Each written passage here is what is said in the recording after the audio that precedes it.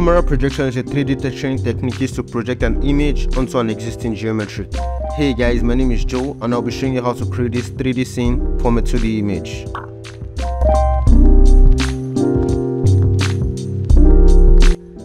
So basically we're going to start by applying the image, the 2D image we're going to be using as a background image on the camera.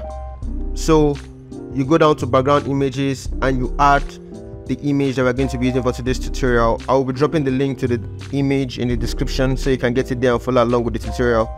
So what we'll do that we can go into the camera view and we can see that the image is already as a background image on the camera. So what we're going to do next is to start applying our add-on that we'll be using for today's tutorial. Lest I forget, we're going to be using two primary add-ons for this tutorial. One is the perspective plotter and the other is node wrangler. For the perspective plotter, link will be in the description on where to download the add-on and how to install the add-on. You go to edit, preference, and then you go to where you have downloaded the add-on and you install the add-on. Please note that this add-on only shows in the end panel when you're in the camera view.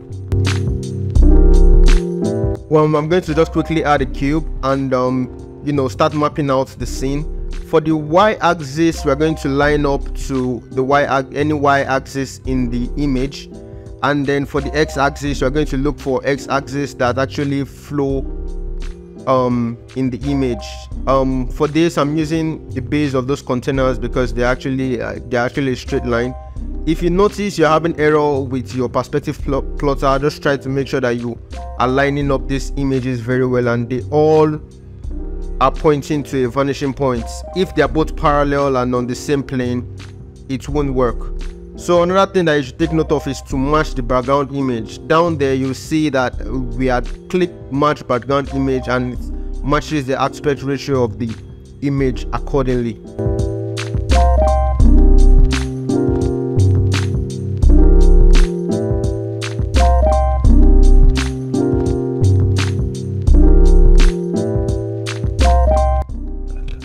So we're going to move on to adding geometry, basic shapes, so that we can use that to, as a base to project the 3D image. What I'm just trying to do is to make sure that this 3D primitive image aligns with our containers in the scene. We can also go into edit mode to make sure that these bases align properly. Right here you see I'm moving back and forth to try to make sure that these things align. So here I'm adding loop cuts so that I can extrude the top part of the container just to give it a little more detail, and at some point I also added more loop cuts just in case I would need to maybe perform an animation or a simulation or something, just to be safe, but then not just too much so that it doesn't bug out the scene and be so heavy. So what I'm doing here is just add a little bit more detail to the container, just to make it look good. So I'm actually shading the container now and I connected the image to the primary BSDF base color, and then what I did was to go into edit mode, select all the vertices, click my letter U and project from view. Now we have the base to the image of the geometry. Now what I did next was to add a gamma node so that I can get the color to a place where it's actually looking okay, as I feel like the 2D image was overexposed. Now we have the gamma and the color to where we feel like it's in a good place. Now what I'm going to do is to start duplicating our base container and stacking them above each other. In stacking them, I noticed that some of the images were distorted and out of place, so I went into edit mode to start fixing them one after the other. Right here I'm still duplicating these containers. I make sure that these are duplicated first before I select all and project from view. Please note that you press the letter U and you click project from view to get that image on the containers. So now I have my primary base. I can now move on to arranging my 3D scene and placing my camera to where I want. I selected this vertical aspect ratio as I wanted to make sure that the beauty of the scene was captured and not those elongated textures. Now you can see you can relight the scene and reposition the lights. I went on to texturing the ground. Initially I had a concrete texture, but I finally went for like a water scene. Right here I'm adding volumetric to the scene just to capture more lighting and visual interest in the scene.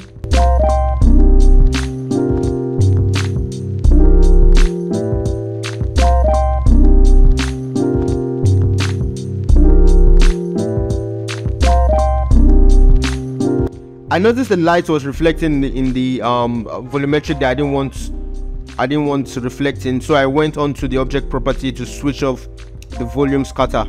So right here I'm duplicating the light across our light object that I've already created, just to make sure that, you know, it creates extra visual interest in the scene with the shape of the spotlight.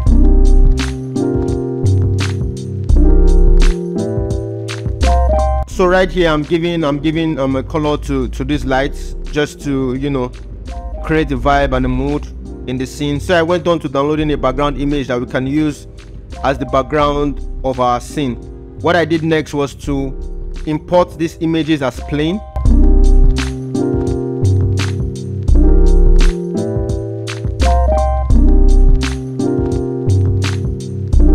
And I started to position and rearrange accordingly, just so it fits the scene and I don't have any parallax error or issue with, you know, the placement of the background image.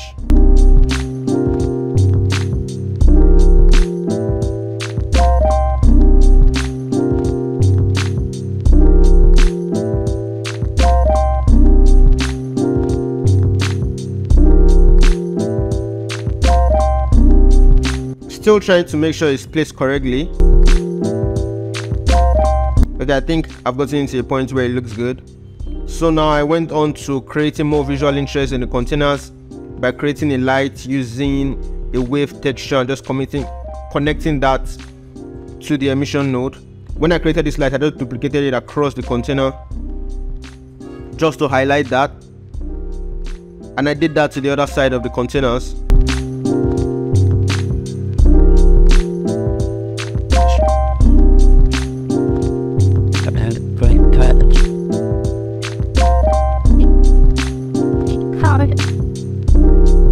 Alright, now we have the final image in Photoshop, and I just tried to, you know, increase the saturation a bit and, you know, created a little bit of vignettes to the image. Also, the contrast was bumped up a lot because the final image out of Blender was really flat. I'm adding a little bit of texture and noise to the image, and here is the final against the former out of Blender.